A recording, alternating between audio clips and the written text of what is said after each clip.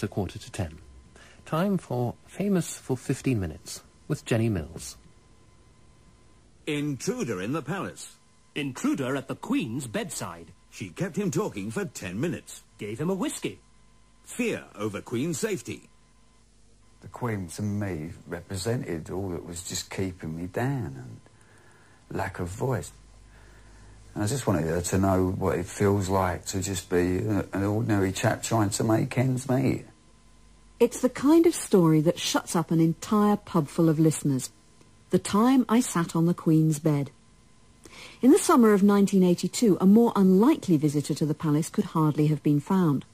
Michael Fagan was 30, a casually employed painter and decorator struggling to support and care for 6 children after his wife had walked out. He says it was the strain of this which made him break into Buckingham Palace for the first time on the night of June the 7th.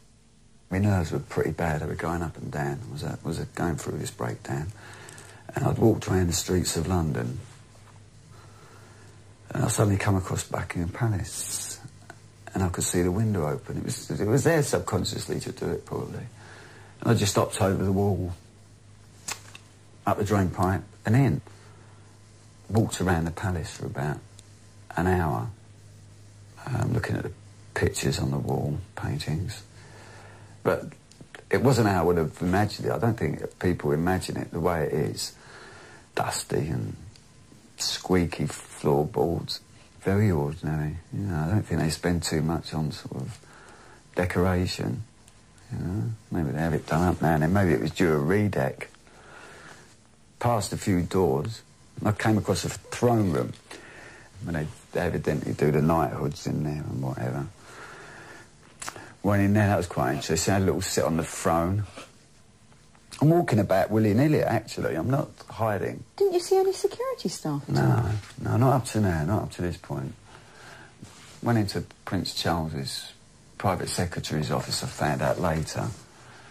And there's all these presents around the walls.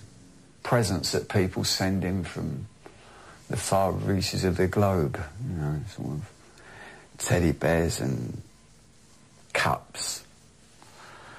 And there was this bottle of wine from California. And I was so thirsty and I couldn't find a tap. I didn't actually intend to steal anything. Took the bottle down from the shelf. And I couldn't find a corkscrew. I was sitting on the desk with my feet up. Pushed the cork into the bowl and drank it out of the bottle. And then all of a sudden I thought, my God, where am I? I'm in Buckingham Palace. Oh no. What am I doing here? I mean, it was just like, it was as if my brain had arrived in a TARDIS. It was, you know, how do I get out? So as I walked out into the passageway, I saw a security guard with a dog. And I looked round the corner and I stood back. He went into a room and I found my way out then. I made my way downstairs, out the window, across the grounds at the back and over the wall. And I'm walking up the Mall 5 minutes later and I thought, as I got to sort of towards Nelson's column, I thought, my God, I've been in Buckingham Palace. No, can't have been in Buckingham Palace. Fagan's mental breakdown gathered speed. His wife had come and taken the children away. Trying to find out where she'd gone, he had a violent row with his 14-year-old stepson. Then, believing that his wife was heading for the hippies' midsummer festival at Stonehenge, he stole a Ford Cortina to follow her. He ran out of petrol, was spotted by the police, and eventually arrested. At the time of the second palace break-in, he was on bail. In the early hours of July the 9th, he found himself again in the Mall. I think I knew what I was doing at that point. Started walking towards Buckingham Palace. About 5 o'clock, I see all these women cleaners going to work. The intent's there now. I'm going to get in there and I'm going to see the Queen. One direction, nothing's going to stop me. Through St James Park, up over the wall, into the palace, saying good morning to the servants as I'm walking past them. I don't know how the hell I found a room. I really don't know how. People have said to me, you know, how did you find it out of all those rooms? I really don't know. I'm in the Queen's bedroom, so to make sure it's the Queen, I walked to the window, because she's looking very small in her bed. She was asleep, was she? Yeah. Walk past her bed, it looks too small to be the Queen, so go over and I draw the curtain back, just to make sure. And suddenly she sat up. "What are you doing here?" So I said, well, I was dumbstruck, to be honest. And I was thinking what to say. She, "Get out, get out." And she jumped out of bed. "What are you doing here?" And walked out of the room. So I stood there. Maybe I sat on the corner of the bed, all this about long conversations. I mean, a lot has been said about what went on in that room. This is the truth, you know. Nothing was... She just said, "Get out," and that was it. The footman came in. He said to me, "You look like you need a drink, mate. If you come over here, I'll pour you a drink." 2 policemen come, and one of them said to me, "Well, what's your name then, son?" And the other one nodded in agreement as if to say, "That's fine, that's the question you ask." So I said, "My name's Michael Hess." And I carried on. I said, "My father's Rudolph Hess and he's in Spandau." And they looked at each other and said, "Oh my God, what we got here?" So I just think there was a rebellion going on in my head. Do you think you were actually trying to get caught when you went in that second time? Yeah. Just to make that statement of, you know, I am. I am. Michael Fagan, the man who entered the Queen's bedroom at Buckingham Palace 10 days ago, won't be prosecuted for it. He appeared at Bow Street Magistrates' Court in London to face charges for entering Buckingham Palace 5 weeks earlier and stealing a half bottle of wine worth £3.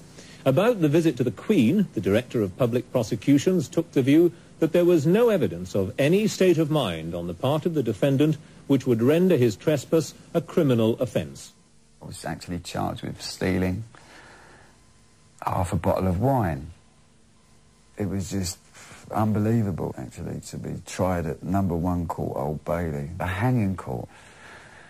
It intimidated me. I mean, people had been sent to Australia from there, they'd been sent to the gallows from there.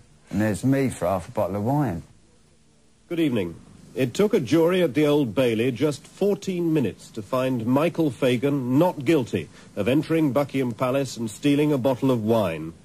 Fagan, who's 30 and unemployed, had denied the charge, but he freely admitted in the witness box that he'd been inside Buckingham Palace, taken a swig of Prince Charles's wine and had a look at the Royal Art Collection. He said he'd done it all to show that security at the palace was lax. They were doing psychiatric reports on you. Did that worry you? No, not at all. No one would talk to me for real. The psychiatrist, no one would actually sit down and listen to me. So I came out with things that would actually make people listen to me. The Queen, and possibly some other people, would be in danger if Michael Fagan, the man who twice broke into Buckingham Palace, were allowed to run free, the head of Broadmoor Special Hospital said yesterday, giving evidence at the Old Bailey. Michael Fagan, the man found in the Queen's bedroom at Buckingham Palace, has been sent to a secure hospital in Liverpool. The doctors will have to decide when it's safe for him to go free. Making the order, Judge James Miskin said this was neither a punishment nor a sentence. Fagan, he said, would be received at the hospital as a patient, not as a criminal. Immediately after the trial, Fagan released a statement saying, "I love Her Majesty the Queen. I have the deepest respect for her. I would do nothing to embarrass her." I was actually handed a Section 60, which is I need 2 psychiatrists to let me go. An unending sentence. If they'd have given me 12 years at the Old Bailey, I could have thanked them very much, because I'd know there was an end to it. But they didn't. They gave me an open-ended sentence. I was absolutely terrified. I just wanted to get out and see my children. I'm being kept away from my children, and I was sad every night. I used to think of them every night. And that hurt. I got through with my sense of humour. I drove the staff absolutely raving bonkers. They were so glad to see the back of me in the end. 20th of January, 1983. Michael Fagan freed. Mental Health Tribunal releases Palace intruder. The decision to release him followed an appeal to the Mental Health Tribunal for the Mersey region. However, the chairman said in a statement last night that Fagan was not fully recovered. As MPs challenged the decision to release him, Michael Fagan declared, "It has all been a great adventure." He would only add, "I've had a tiring day and I just want to be left alone with my family." He was speaking through the letterbox of his mother-in-law's flat in Edmonton. But that wasn't the end of Michael Fagan's brushes with the media or the law. I can tell you I went through quite a hard time with the authorities. They were not happy with me. 24th of July, 1984. Michael Fagan was remanded in custody for 3 weeks, charged with assault and causing a disturbance after a fracas in a beach cafe. Fagan accused of obscene jig. Michael Fagan, 37, denied obscenely exposing himself to a woman by dancing a jig with no trousers on in Chingford. Harassed Fagan assaulted boy. I went away 3 or 4 times after that. People coming up to me saying, "Who do you think you are?" And there was a few fights. I went to prison twice for that, for fighting. Just defending myself. You know, this is the way the establishment gets you. And power to the establishment. And I'm telling you what, I've learned a lot of respect for it. You've got to respect it, because it can have you when it wants you, mate. I can honestly say that I've just gone stronger with it, because the more you beat someone down, the more they're going to come back. And certainly Michael Fagan isn't the kind of man to fade quietly from the public eye. He even made a record, a version of the Sex Pistols song God Save the Queen. God save the Queen. A lovely human being. What future can I dream? Don't tell me what I want. Don't tell me what I need. Who planted the mayonnaise and who planted the seed? News of the world, 23rd of April, 1989. I say, it's the Palace Intruder Cabaret. Palace prowler Michael Fagan last night sparked a new storm. He was billed as the star guest at Leighton Labour Club's beer festival in East London. During his cabaret act, the former mental patient tells how he broke into the Queen's bedroom. People will come up to me in the pub and they'll say, "You're the bloke that broke into the palace, aren't you?" I'd never, ever chat up girls with that line. Never. I use it for fun. I use it for a laugh, but I don't use it as a chat-up line. I had a friend, he used to use a chat-up line. "Oh, guess who this is?" And I've had that before, and I actually look over my shoulder, because I think they're actually talking about someone else. I don't sort of, "Oh," and they say, "That's Michael Fagan." So you've got no regrets or no conscience about having done it? I actually do have regrets, yeah. My father had a heart attack over it, because he took so much stress over it. Yeah, I do have regrets. Michael and his wife were eventually divorced. He was granted custody of the children and is still a full-time father, doing the occasional decorating job to make ends meet. He's now a grandfather too. The children are more important to him than anything else. They love me, and they just think I'm their dad, and I'm brave and strong and fearless. And that's what dads are supposed to be. Sarah's in her first year of school, and someone said, "Her dad broke into Buckingham Palace." And she just turned around and said, "Yeah, and your dad hasn't, has he?" How much do you enjoy the notoriety of it? I'd be quite happy if it hadn't have happened. So you didn't do it for the 15 minutes of fame? No, not really. You can have the crack with it, as the Irish say, you know, you can... You mean it makes a good story? It's a good story, yeah. And I've met people from all over the world, and they're fascinated by the story. I was talking to a fellow from Turkey yesterday, and he'd read it in his paper. I mean, all over the world people read it. I think everyone's got a story to tell. Mine just sort of like is the story that went worldwide.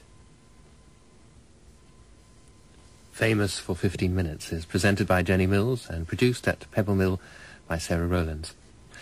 Next week at the same time, Jenny Mills talks to Barbara Edwards, Britain's first television weather woman.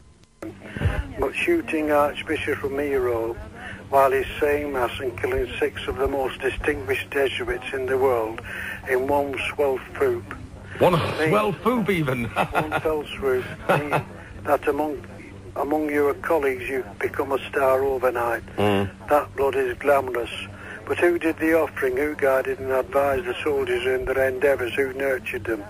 Jose Maria Tojira, the present rector of the Central American University, brackets, where the Jesuits were killed, close brackets, said that William Walker, the US ambassador in El Salvador at the time of the massacres, in some way knew what was going on, hindered the investigation. A human rights worker added, the US is the missing protagonist in the case. It sure is. These are Harold Pinter's words, of course. It has now been established that half an hour before the Jesuits were murdered, with the Archbishop, of course, President Cristiani attended a Salvadorian army briefing at which 2 or 3 officers, US officers, were also present. This is no great surprise. There were plenty of United States officers present through the whole enterprise. They were known as advisors, experts in the field.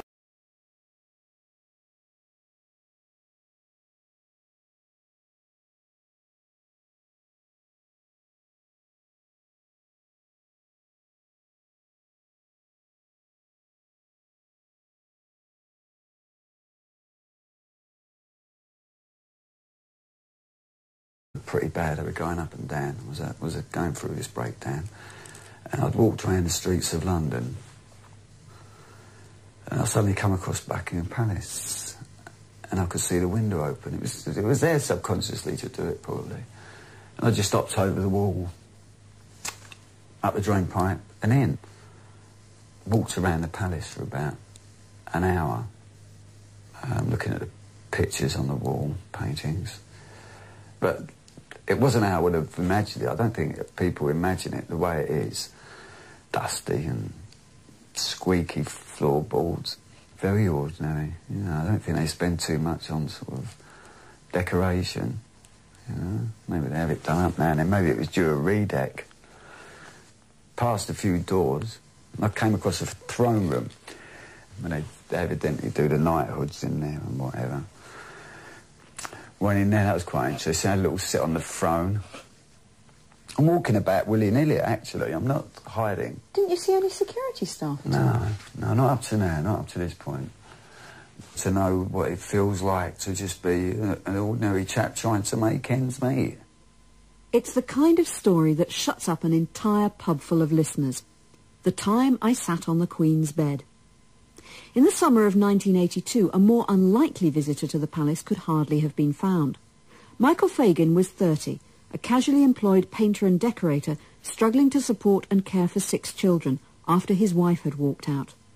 He says it was the strain of this which made him break into Buckingham Palace for the first time on the night of June the 7th. My nerves went into Prince Charles's private secretary's office, I found out later. And there's all these presents around the walls. Presents that people send in from the far reaches of the globe. You know, sort of teddy bears and cups. And there was this bottle of wine from California. And I was so thirsty and I couldn't find a tap. I didn't actually intend to steal anything. Took the bottle down from the shelf. And I couldn't find a corkscrew.